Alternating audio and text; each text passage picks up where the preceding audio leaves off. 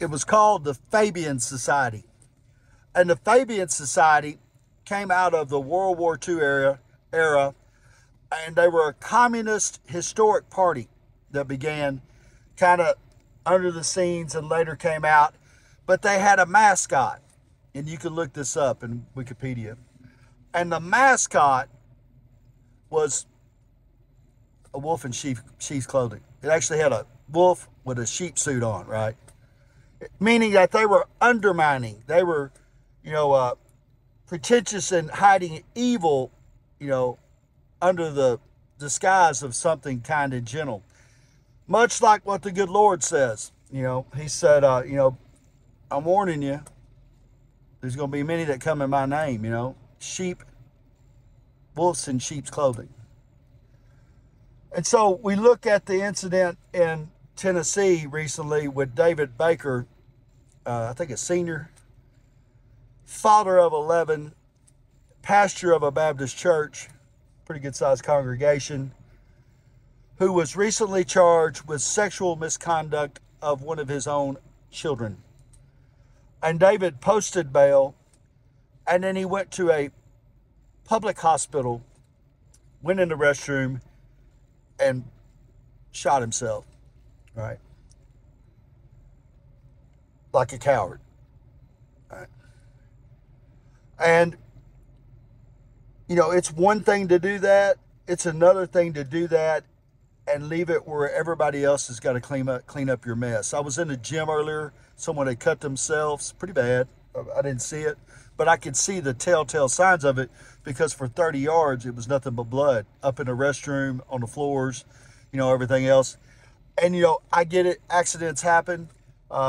You may want to end yourself, but at least have the decency, right? That if you're bleeding or if you're going to take care of yourself and go to the life hereafter, that you do it in such a place that all they got to do is run the water hose, right? I don't think that's asking too much. And that says a lot about the character of the person that does that. It's their last coup d'etat, right? It's their last stand, right? Hey, I'm going to do this to myself and you're going to have to clean it up. And that is just some weak shit, period, right? The church, which I am involved in, which I don't agree with all the way, some of the traditions or whatever, hey, that's okay. And if you don't, that's okay, right? But I believe in Jesus. I believe in the congregation. I believe in the healing power of the Holy Spirit, right? And we've got to understand that there is evil that is going to put itself in that kind of scenario, in that arena of goodness and holiness. And that's just how it is. We were told that. And we cannot let that undermine our faith in God, our faith in our fellow man, our faith in our ability to come together, right?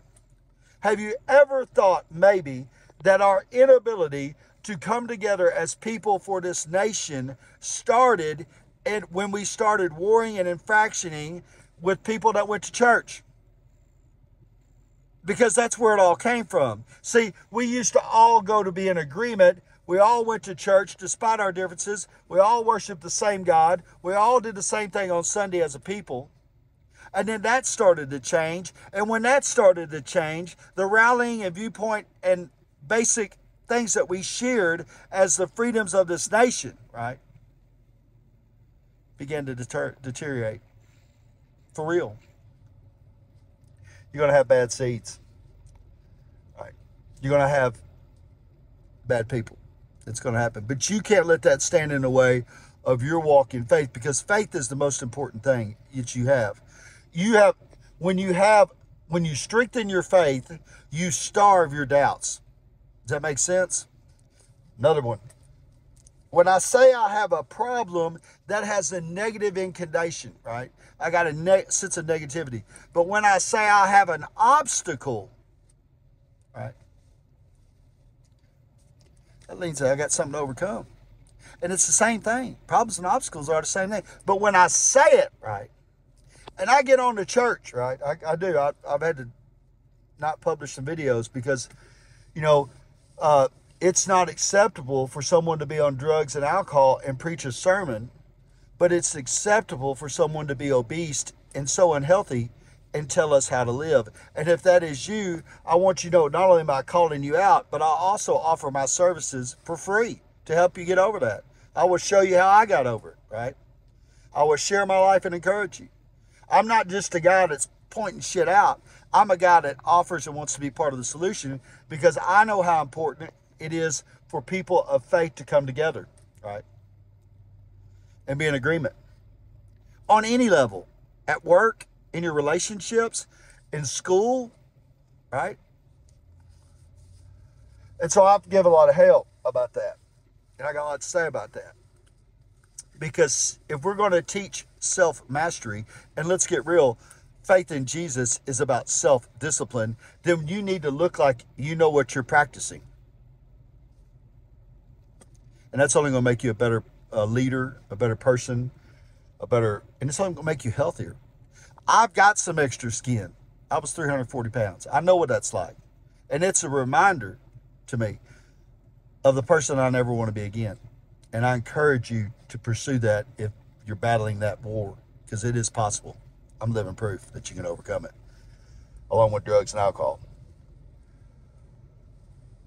You know, we cannot deter our faith in churches because of one single individual action, right? Someone that has acted out on children, which they deserve the wood chipper, let's get real, and goes into a public hospital. I guess because maybe he thought that if he missed, they would take, I don't know what he was thinking, don't care, you know, if any of the allegations are true.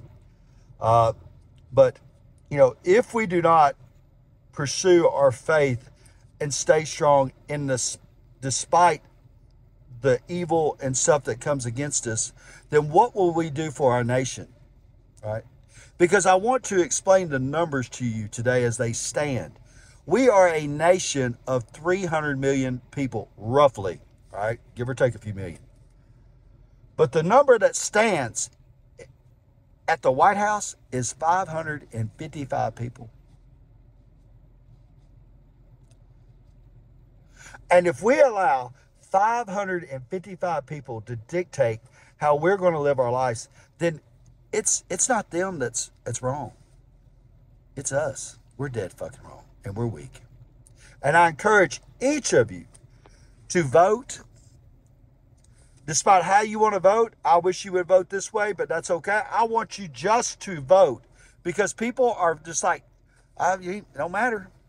It does matter. And here's what matters the most about it. If you do not get the result that you wished you would have voted on, then you have to say this: well, I wish I would have. And how many times in our life do we have these things in our life that are the most painful in our lives that come from the sense of, I wish I would have. I wish I had a redo. And so by voting, you get the chance to not say that. You can say, I did my part. God bless you. Have a great day. Hallelujah. Fluid English.